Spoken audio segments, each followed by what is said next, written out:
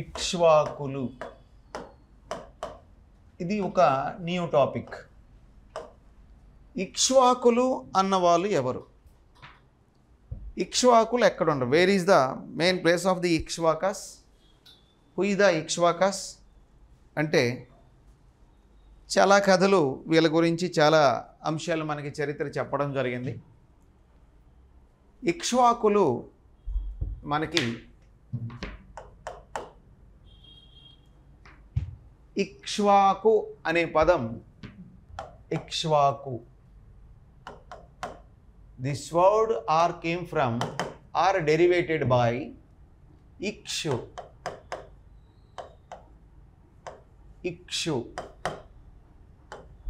Ikshu mean ఏంటి అంటే చెరకు, అంటే షుగర్ కేన్. ఇక్షు మీన్ ఏంటంటే చెరకు అని అర్థం వస్తుంది. అలా ఈ మీనింగ్తో కూడుకున్నటువంటి వీళ్ళు ఏ ప్రాంతాన్ని రాజధానిగా చేసుకొని పాలించారు? ఈ ఇక్ష్వాకులు. అంటే ఇక్ష్వాకాస్ క్యాపిటల్ సిటీ విజయపురి.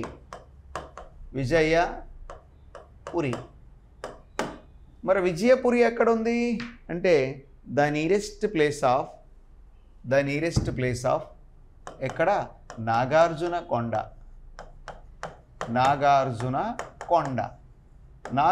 కొండలో ఉన్నదే ఈ విజయపురి.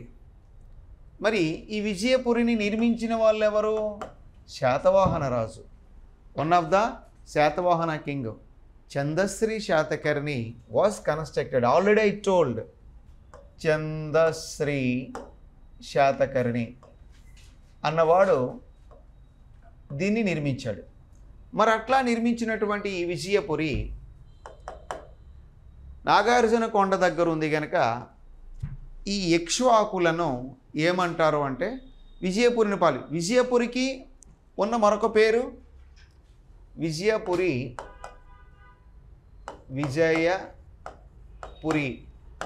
వాజ్ అనదర్ కాల్డ్ ఏమంటారు? శ్రీ పర్వతము అని పిలుస్తారు. అందుకే విజయపురిని రాజధానిగా పరిపాలించారు కనుక వీళ్ళని ఏమంటారు? శ్రీ పర్వతీయులు అని కూడా పిలువబడతారు. దే ఆర్ కాల్డ్ శ్రీ పర్వతీయులు అని పిలువబడ్డారు. చూడండి, మూలాల్లోంచి నేను చెప్తా ఉన్నా, మీరు చాలా జాగ్రత్తగా అబ్జర్వ్ చేయాలి. అలా శ్రీ పర్వతీయులుగా పిలువబడిన వాళ్ళు ఎవరు ఆంధ్రదేశ్ చరిత్రలో అంటే ఇక్ష్వాకులే. శ్రీ పర్వతము అంటే నాగార్జున కొండని ఆనుకొని ఉన్న ప్రాంతమే విజయపురి నగరాన్ని నిర్మించిన వాడు చందశ్రీ శాతకర్ణి. ఆ విజయపురి ఇక్ష్వాకులకు రాజధానిగా ఉండడం జరిగింది.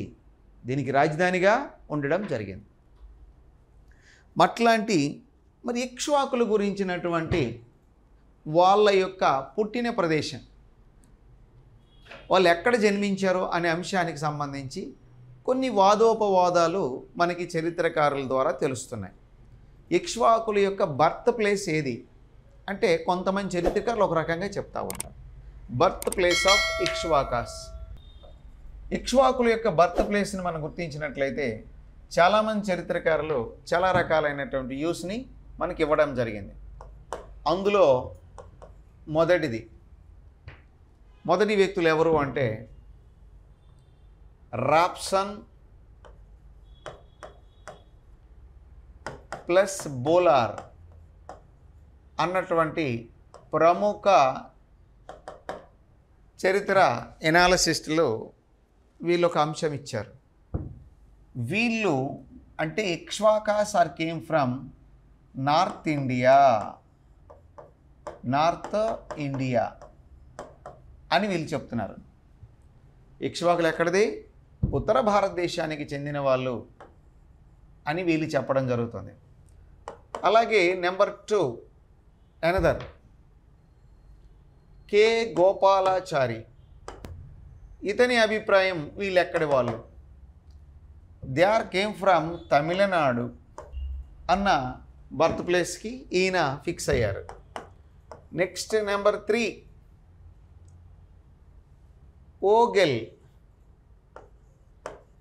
అన్నటువంటి ఒక చరిత్రకారుడు ఒక అభిప్రాయం చెప్పాడు.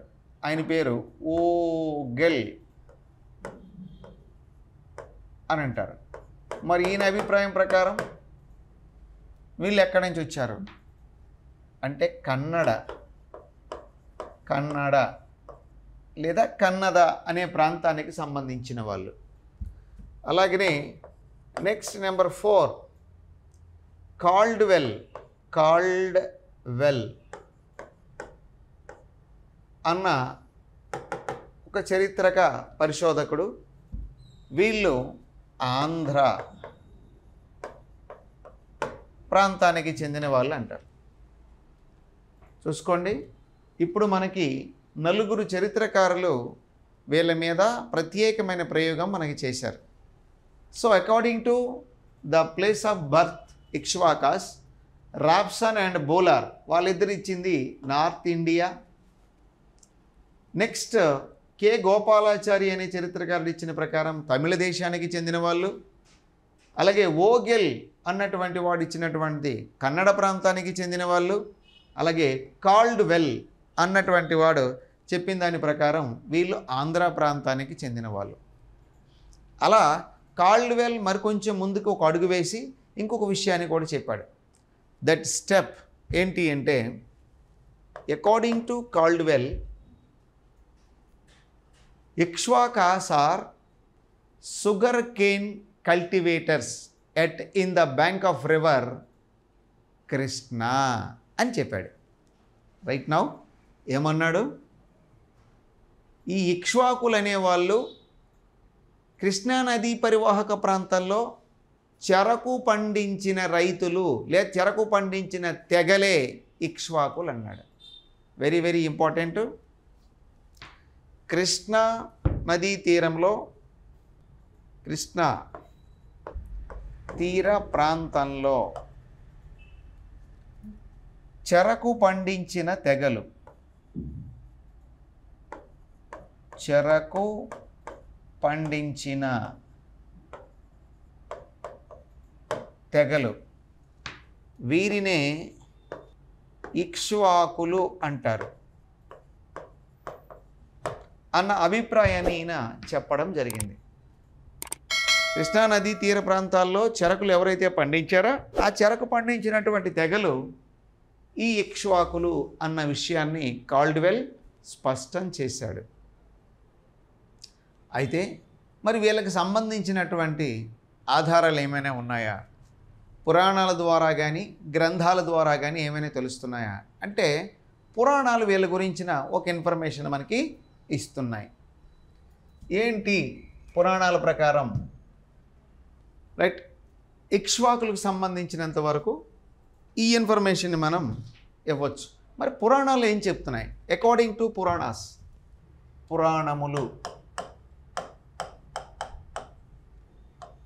పురాణములు వీళ్ళని ఏమి అంటున్నాయి అంటే ఇక్ష్వాకులు శ్రీ పర్వతీయ ఆంధ్రులు మరియు ఆంధ్ర భృత్యులు అంటున్నాయి. ఇది ఎగ్జాంపుల్ ఇచ్చాడు, మళ్ళీ ఇస్తాడు, గుర్తుపెట్టుకోండి. పురాణాలు ఇక్ష్వాకులను గురించి చెప్పిన మాట ఏంటంటే వీరు శ్రీ పర్వతీయ ఆంధ్రులు, శ్రీ పర్వతీయ ఆంధ్రులు, శ్రీ పర్వతీయ ఆంధ్రులుగా పిలువబడిన వాళ్ళు శ్రీ పర్వతీయ ఆంధ్రులు అన్న మాట కూడా ఒకటి చెప్పారు. అట్లాగనే వీళ్ళని మరో అంశంగా ఏం చెప్తారు అంటే గుర్తుపెట్టుకునేటప్పుడు ఆంధ్ర భృత్యులు అని కూడా అన్నదే. ఆంధ్ర భృత్యాస్, వీళ్ళు ఆంధ్ర భృత్యులు అని చెప్పడం జరుగుతూ ఉంది. ఆంధ్ర భృత్యులు అన్న శ్రీ పర్వతీయులన్న ఇక్ష్వాకులే అని పురాణాలు మొదలెట్టాయి. నెక్స్ట్ ఒక గ్రంథం కూడా చెప్తుంది. పురాణాల గ్రంథాల ద్వారా ఇట్లా ఉంది కదా. మరి ఆ గ్రంథం పేరేంటి? జైన ధర్మామృతం. జైన ధర్మామృతం. జైన ధర్మామృతం ఈ బుక్ రాసిన వాడు జైన ధర్మామృతం రాసినది ఎవరు అంటే నయసేనుడు.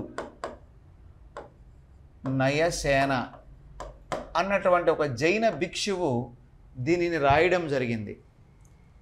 అకార్డింగ్ టు దిస్ బుక్, ఈ పుస్తకాన్ని బట్టి యశోధరుడు అన్నటువంటి ఒక రాజు నార్త్ ఇండియా నుండి సౌత్ ఇండియాకి వచ్చినట్లుగా చెబుతుంది.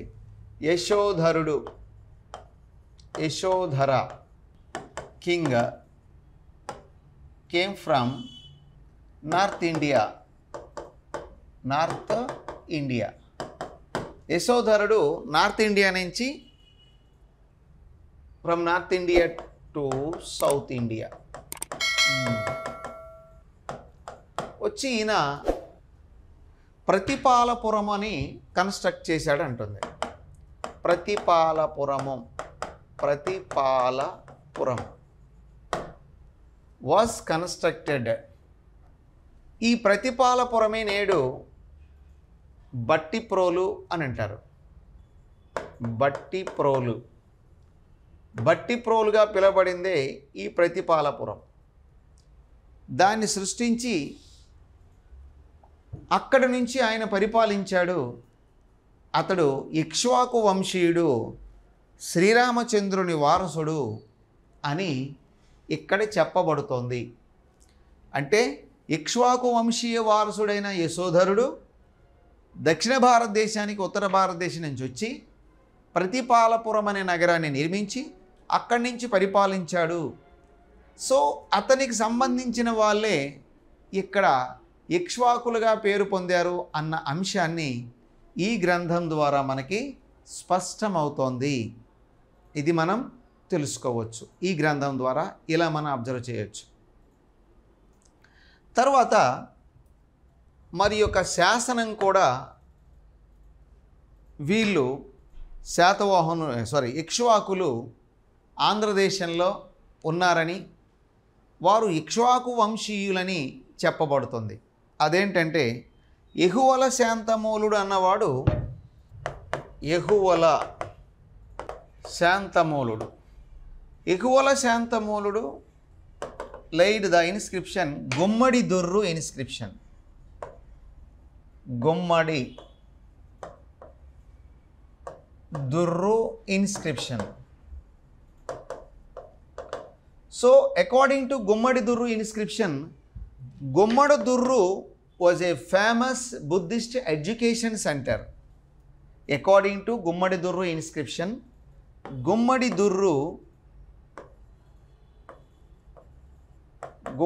దుర్రు was a famous education center in those days. ఆ రోజుల్లో ఇది అతి ప్రధానమైనటువంటి ఒక బౌద్ధ విద్యా కేంద్రము అని అంటారు. ఫేమస్ ఎడ్యుకేషన్ సెంటర్ అంటే బుద్ధ లేదా బౌద్ధ ఫేమస్ ఎడ్యుకేషన్ సెంటర్ అని చెప్తూ ఉంటారు. సో ఈ గుమ్మడి దూరు మనం వెళ్ళిన తర్వాత యెహోవల శాంతమూలుడు చేయబట్టి ఈ గుమ్మడి దూరు శాసనం దీని గురించినటువంటి ఇన్ఫర్మేషన్ ఇవ్వబట్టి ఇక్కడ ఇక్ష్వాకులు అనేవాళ్ళు ఉన్నారని పాలించారని కూడా కొంత ఇన్ఫర్మేషన్ వస్తుంది. రైట్. ఇలా మనం యెహోవల శాంతమూలుడు ఇచ్చినటువంటి అంశాన్ని గురించి మాట్లాడవచ్చు. రైట్. మరి ఇప్పుడు వీళ్ళ యొక్క ఎస్టాబ్లిష్మెంట్ గురించి వెళ్దాం. అంటే స్టేట్ ఎస్టాబ్లిష్మెంట్. మరి స్టేట్ ఎస్టాబ్లిష్మెంట్ ఎట్లా జరిగింది, దీని కారకులు ఎవరు, దీనికి సంబంధించిన ఇన్ఫర్మేషన్ ఏంది, అసలు ఎట్లా వీళ్ళ రాజ్యాన్ని స్థాపించుకున్నారు. మీకు చెప్పాను, శాతవాహనుల చివరి రాజు అయిన మూడో పులోమావి లేదా శ్రీ పులోమావి దగ్గర సేనానాయకుడిగా పనిచేసిన శ్రీశాంతమూలుడు అతనితో వైరాన్ని బోని అతనిని, అర్థమవుతోంది కదా, ఈ ధరణికోట లేదా అమరావతిని నుంచి తరిమివేసి అతను బళ్ళారి ప్రాంతానికి వెళ్ళిపోయాడు. ఆ తర్వాత ఇతను అమరావతిలో ఇక్ష్వాకు వంశాన్ని స్థాపించాడు అని చెప్తున్నారు. అందుకే ద ఫౌండర్ ఆఫ్ ఇక్ష్వాకస్, ఇక్ష్వాకుల యొక్క స్థాపకుడు, ఇక్ష్వాక డైనాసిటీ, అతనే శ్రీశాంతమూలుడు. ఎంత మూలుడు, శ్రీశాంతమూలుడు ఇక్ష్వాకు వంశాన్ని స్థాపించాడు అని తెలియజేయు శాసనం కూడా ఒకటి ఉంది, ఇక్ష్వాకు స్థాపకుడని. ఆ శాసనం ఏది అని అంటే నాగార్జునకొండ ఇన్స్క్రిప్షన్ అంటారు. అకార్డింగ్ నాగార్జున కొండ ఇన్స్క్రిప్షన్. నాగార్జునకొండ శాసనాన్ని బట్టి శ్రీశాంతమూలుడు ఇక్ష్వాకు రాజ్యాన్ని స్థాపించాడు. మరి నాగార్జునకొండ శాసనాన్ని వేయించింది ఎవరు? వీరపురుషదత్తుడు. వాడెవడు? శ్రీశాంతమూలుడి యొక్క కుమారుడు. ఆ శాసనాన్ని బట్టి మనకి అది తెలుస్తోంది. అలాగే మరొక ప్రధానమైన విషయం కూడా మనం ఇక్కడ గుర్తించవచ్చు. అదేంటంటే పనిగిరి ఇన్స్క్రిప్షన్. పనిగిరి ఇన్స్క్రిప్షన్, పనిగిరి గిరి శాసనం. ఈ శాసనాన్ని బట్టి మనకి ఏమవుతుంది, అర్థమవుతుంది అంటే శ్రీశాంతమూలుడు శాతవాహనులకు మహాతలవరగా పనిచేశాడు. ఏం చెప్తోంది పనిగిరి శాసనం అంటే? ఇతను మహాతలవరగా పనిచేశాడు. శాతవాహనులకు ఇతను మహా తలవరగా పనిచేశాడు. ఎవరు అంటే శ్రీశాంతమూలుడు అని పనిగిరి శాసనం. ఇది నల్గొండలో మనకి దొరికినటువంటి శాసనంగా గుర్తిస్తారు. ఇది చాలా ఇంపార్టెంట్. శాతవాహనుల మహాతలవరగా పనిచేసిన వాడే శ్రీశాంతమూలుడు అని ఈ శాసనం ద్వారా మనకి తెలుస్తుంది. అలాగే వీరపురుషదత్తుడు వేయించిన అల్లూరి శాసనాన్ని బట్టి, అకార్డింగ్ టు అల్లూరి శాసనం,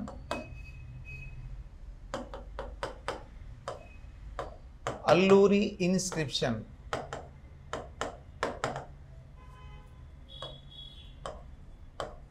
అల్లూరి శాసనం.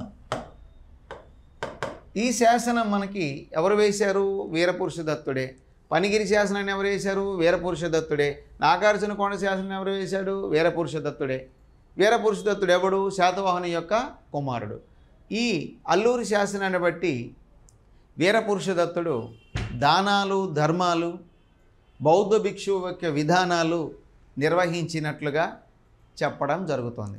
అంటే దాన ధర్మాలు అంటే అడోరేషన్స్ to the Buddhist monks, at the same time బ్రాహ్మణులకు దాన ధర్మాలు చేసినట్లుగా, బౌద్ధ భిక్షువులకు దాన ధర్మాలు చేసినట్లుగా ఇది మనకి తెలియజేస్తుంది.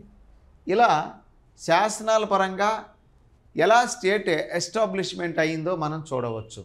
స్టేట్ ఎస్టాబ్లిష్మెంట్ చేసిన వాడు ఎవడు అంటే ఇక్ష్వాకు వంశీయుడైన శ్రీశాంతమూలుడు. అతడే స్థాపించాడని చెప్పడానికి నాగార్జునకొండ. పనిగిరి శాసనాన్ని బట్టి ఇతను మహా తలవర ఆఫ్ శాతవాహనాస్. అలాగే అల్లూరి శాసనాన్ని బట్టి దాన ధర్మాలు ఇక్ష్వాకులు, అందులో వీరపురుషదత్తుడు నిర్వహించినట్లుగా మనకి తెలుస్తోంది. ఇది మనం గుర్తుపెట్టుకోవాల్సిన అవసరం ఉంటుంది. రైట్, ఇది ఇక్ష్వాకులకు సంబంధించినటువంటి పూర్వము దానికి ఉన్నటువంటి కథా కమామిష్. ఇప్పుడు మనం స్ట్రైట్గా ఇక్ష్వాకుల యొక్క క్యారెక్టరైజేషన్కి వెళ్ళాలి. ఒకటి గుర్తుపెట్టుకోవాలి, పురాణాల ప్రకారము ఇక్ష్వాకులు 7 మంది రాజులు అని చెప్తున్నాయి. According to Puranas they are 7 members, but according to history they are 4 members. చరిత్రను బట్టి 4, పురాణాలు బట్టి 7. మరి చరిత్రను బట్టే మనం ముందుకు పోతున్నాం కనుక ఇక్కడ 4 ఇక్ష్వాకు రాజులు ఉన్నారని మనం అర్థం చేసుకోవాలి. According to Puranas they are 7 kings. అలాగే according to history or historians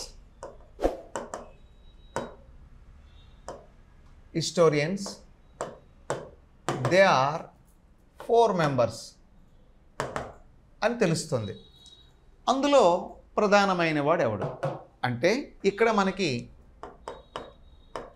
మొట్టమొదటి రాజు ఆయనే శ్రీశాంతమూలుడు.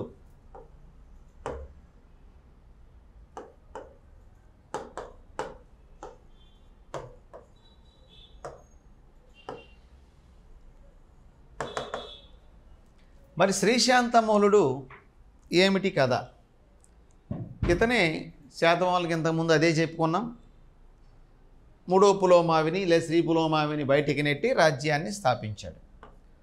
మరి ఇతనికి ఉన్న బిరుదులు ఏమిటి? ఇక్ష్వాకుల వంశానికి వచ్చినప్పుడు ఇతని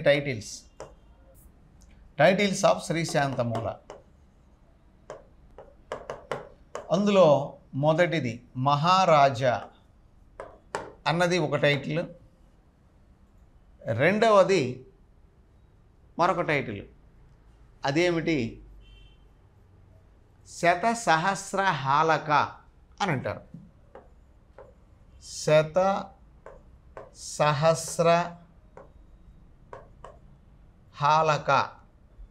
అని చెప్పబడ్డాడు.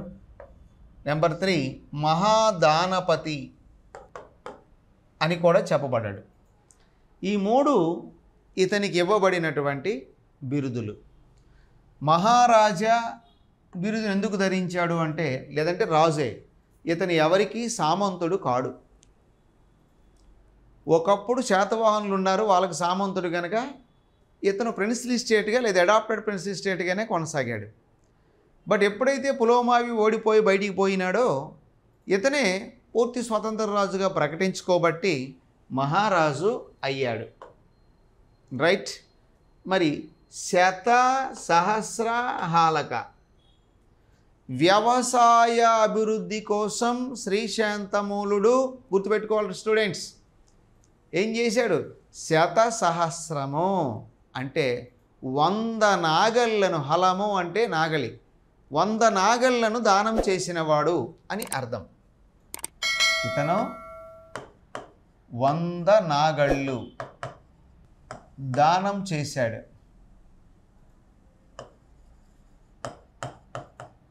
అని చెప్పేది ఏది అంటే ఇది, దాని అర్థం.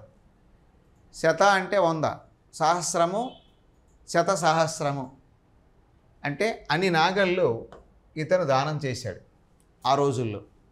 దేనికి? వ్యవసాయ అభివృద్ధికి అని గుర్తుపెట్టాలి. తర్వాత అదే సందర్భంలో ఆయన చేసిన మరొక పని ఏంటి అంటే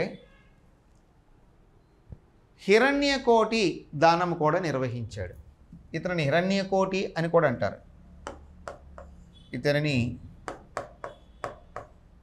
హిరణ్యకోటి అని కూడా పిలుస్తారు. హిరణ్యకోటి అంటే కోటి బంగారు నాణ్యాలను దానం చేసినవాడు అని అర్థం. కోటి బంగారు నాణెములు దానం చేయుట అనేది కూడా మనం ఇక్కడ చూడవచ్చు. అలాగే మరొక అంశం, శతసహస్ర గోదానపతి అని అంటారు.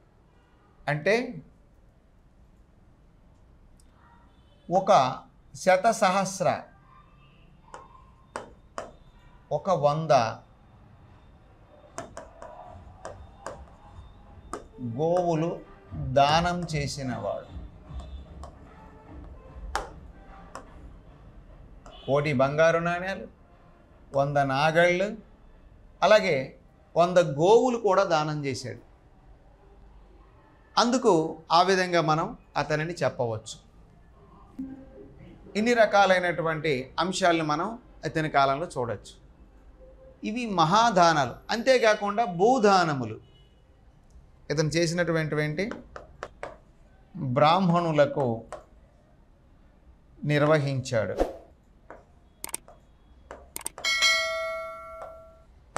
అని కూడా మనం చెప్పవచ్చు. అందుకే ఇతను ఏమయ్యాడు? మహాదానపతి అయ్యాడు. ఓకేనా? ఇన్ని రకాలైన దాన ధర్మాల్ని ఈ శ్రీశాంతమూలుడు రాజ్యానికి వచ్చిన తొలి దశలో నిర్వహించి గొప్ప వైదిక ధర్మాన్ని అనుసరించి గొప్ప పాలకుడు శాతవాహనుల్లో మొదటివాడిగా చరిత్ర సృష్టించాడు. రేపటి క్లాసులో మళ్ళీ మనం మిగతా క్లాస్ని డీల్ చేద్దాం, కంటిన్యూ చేద్దాం. Thank you very much.